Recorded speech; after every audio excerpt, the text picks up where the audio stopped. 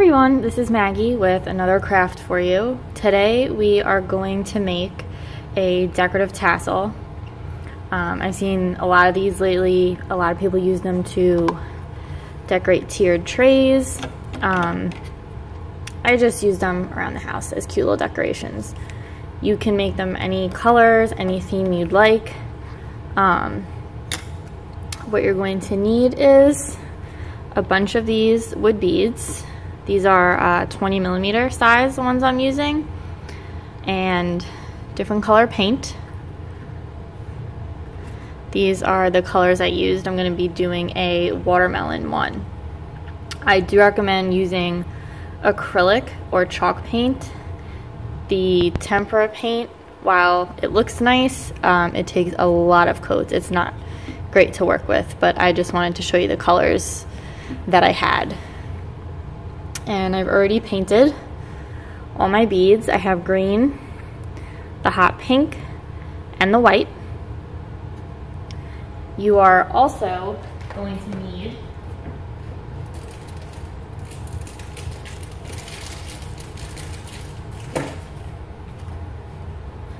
a wood disc.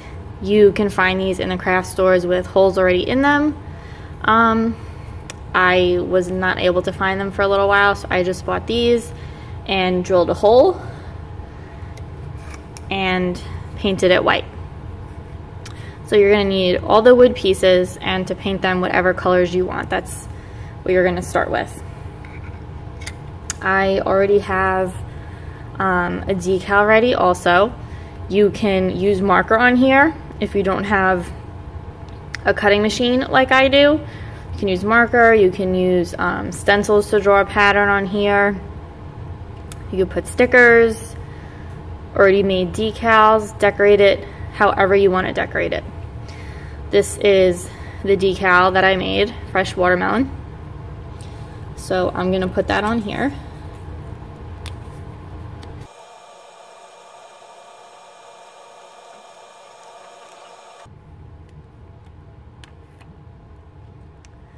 Just make sure you have it centered, or however you'd like to put it on here. Just make sure it's in the right spot.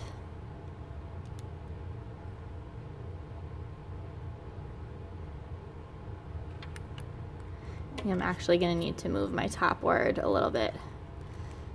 So I'm just going to very carefully cut it apart.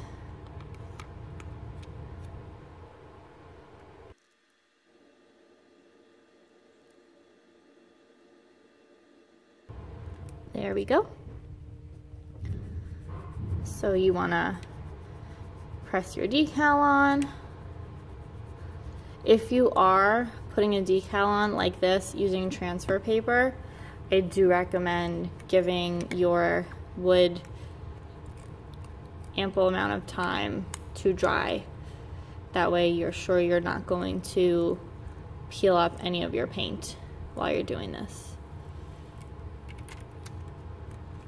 You can always touch it up, of course, but you want to try to not have to.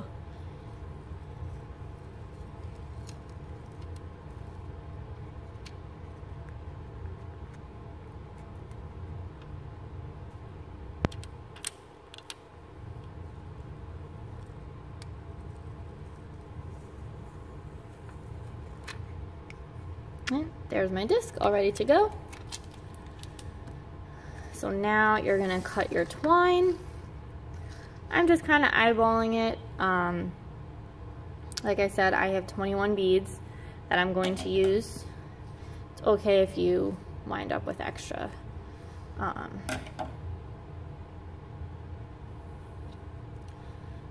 And what you want to do is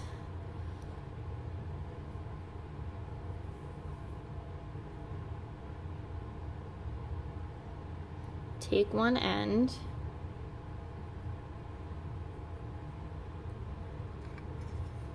and stick it through your disc here.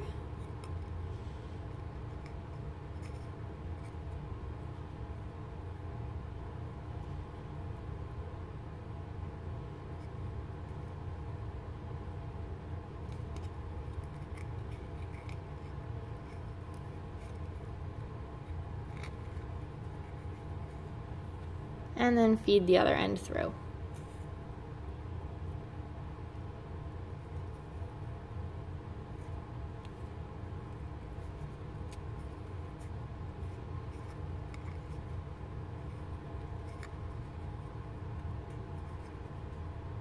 And just make sure it's nice and tight. And now you'll start feeding your beads on.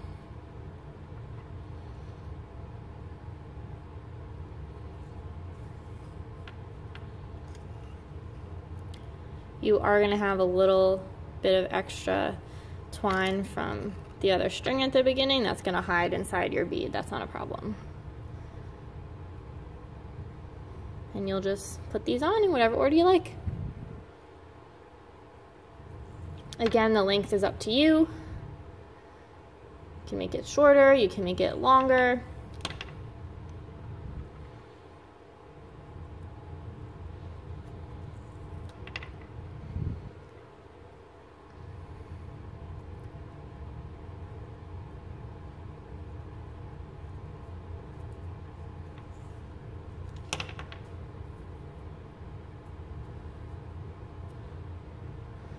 You can always leave some of the beads natural if you want to do that too. I did that for a beach themed one. It can look cute. And when you're putting these on, of course you know you can move them around, but just don't forget when we get to the end, you don't want them to be so tight together because you want it to be able to move around.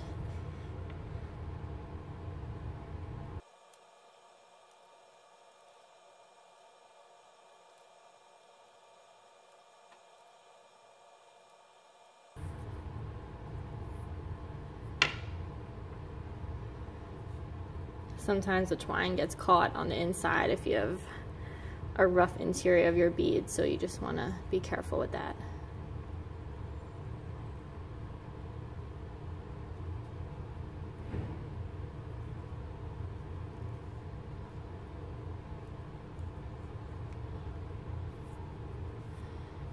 And I've just got one more.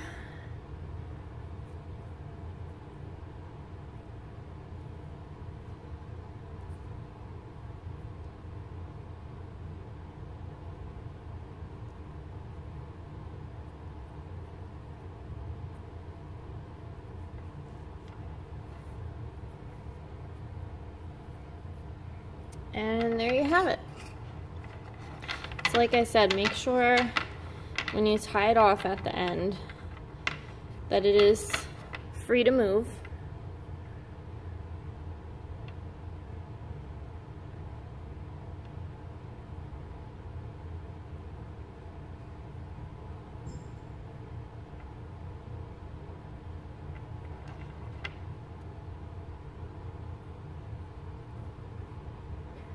You want to double knot it at least 3 times if you want.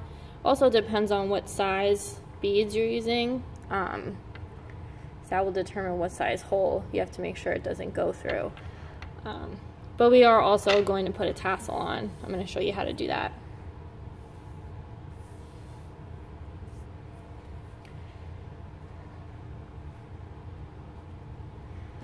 So now you're going to take some more twine. I'm going to use the same color that I used to string the beads. You can use a different color if you want.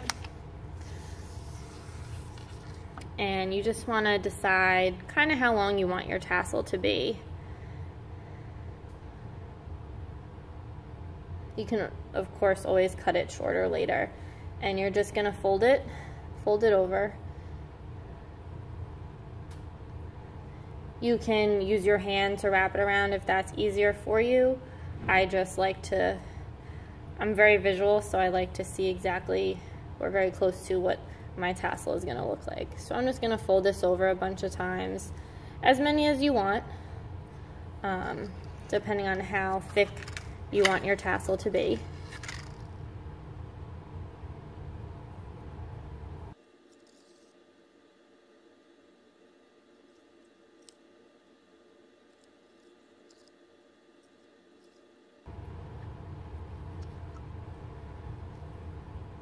think that's pretty good. I'm gonna leave myself a little extra at the top to wrap our tassel.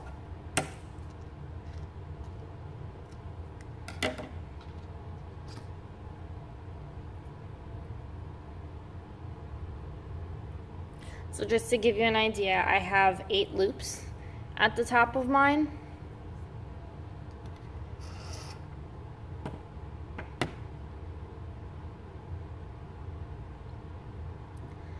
And now you're going to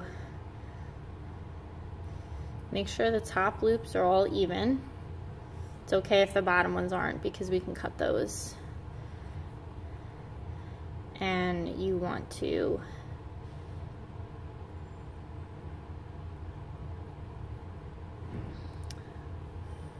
thread it onto your end here.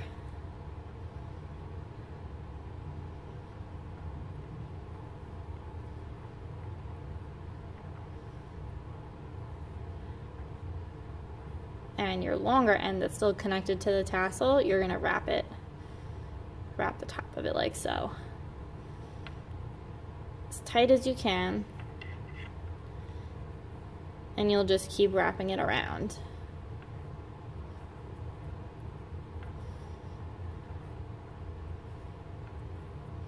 If you feel more comfortable tying it off, you can. I just looped mine, wrapped mine around it like this, and it stayed pretty well. What you do want to do is glue down the end of it though. So I'm just going to use my hot glue gun here.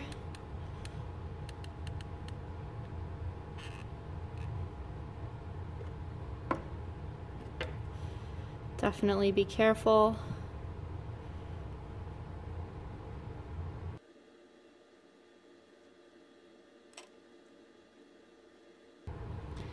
And you're gonna tie the top here.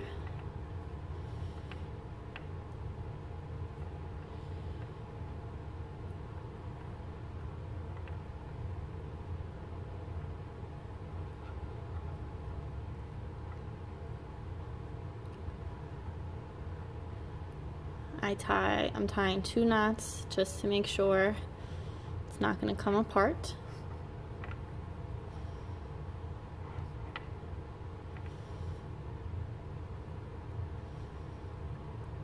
Okay. And now you'll cut your excess off.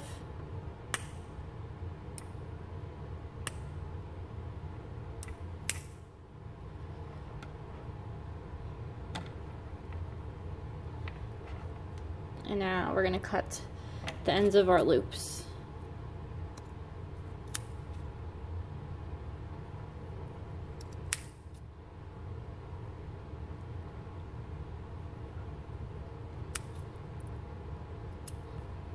And you can see they're not quite even, but that's okay. If you like it like that, you can leave it. I'm actually going to cut mine a little shorter.